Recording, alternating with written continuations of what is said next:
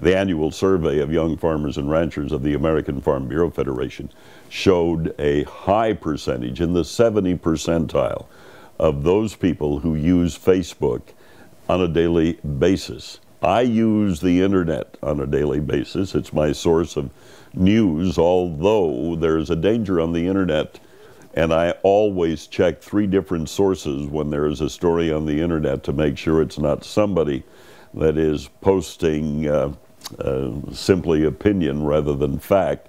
But I use the internet a great deal. I use email a great deal. And yes, I use voicemail, and I use a cell phone, and I use a Garmin in my airplane and a Garmin in my car, so I definitely use the internet, but not the Twitter or Facebook.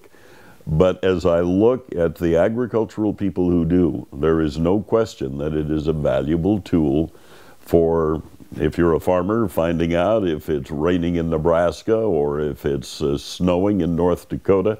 That gives you an idea of what's happening there. And the nice thing about Facebook and Twitter is it's very personal. So if you trust the person who is putting the information on either of those outlets, then it is indeed very helpful. So no question that it's used a great deal, and I'm sure will continue to be used. And the other area that I'm finding that farmers and ranchers are using is the fact that they can sell their products. They can talk about how they care for animals. They can talk about how they produce organics. They can put information on there that will attract people to buy their products. And so from a commercial standpoint, it has value.